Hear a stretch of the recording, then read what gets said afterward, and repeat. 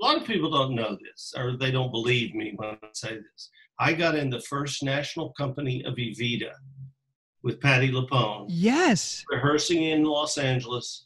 And I'd never opened in the show. I was in rehearsals for about 3 weeks. And Charlie's Angels, somebody heard about me, and they needed a guest star for an episode called Dancing Angels. And they needed me for 4 days. And I had to make a choice. They said, you can either stay with Evita and make $750 a week as a chorus boy, or you can take 4 days on a television show. And I said, you know what? I'm here. I got my dream. So I quit that show. You know, Hal Prince didn't know me or, you know, anything. But anyway, I quit it. I did that 4 days on Charlie's Angels. And from then on, I started doing guest stars, Three's Company, Too Close for Comfort, you know, Maule TV movie, and on and on and on. So that was really a turning point. Huge turning point. And it was a big decision because it could have just as well gone that I did 4 days and never worked again. Sure. So there was a couple of sleepless nights there while of course. Well, and all my friends told me I was blacklisted from the theater and all that stuff. Tell us about the just your first. How'd you hear about your audition at General Hospital and how'd that go down? Okay. There was a show called the American Movie Awards, hosted by Roger Moore, and produced David. I can't remember. It doesn't matter. Andy Gibb was a special guest star singing a nominated song. Okay. And he was having some personal problems and hadn't shown up to rehearsal that day to shoot the show. My agent at William Morris called me at home and said, Brad, do you think you can learn a song and be on a television show tonight? Wow. And I said, sure. It was the once in your life you'll find her. Christopher Cross, Christopher Cross. Yes. And I said, like you do as an actor, you say, yes, I can do that. I can memorize that.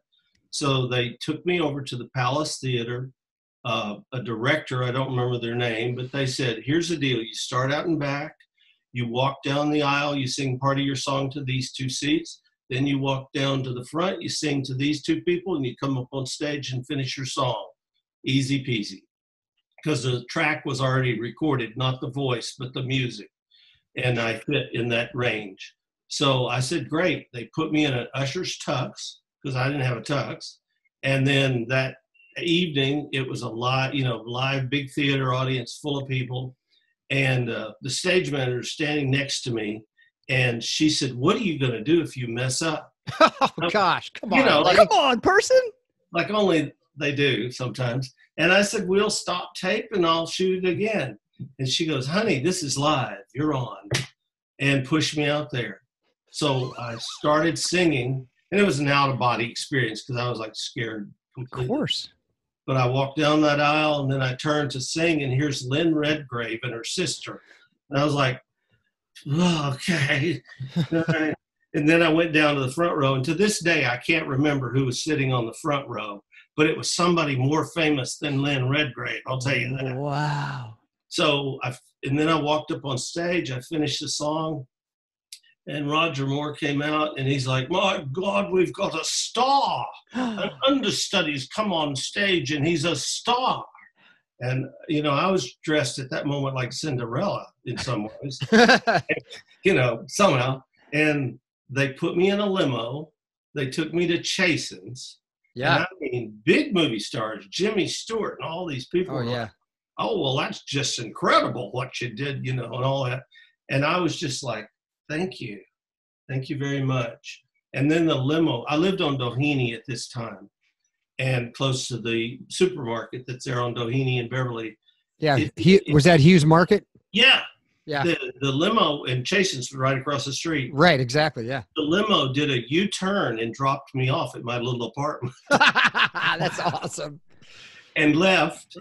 And the next morning, I'm like, what, is that real? That oh my God. And that was like a 24-hour experience, right? In the morning, you found out you were doing it, and then it was over. And it was over. And Gloria Monty had watched the show that night.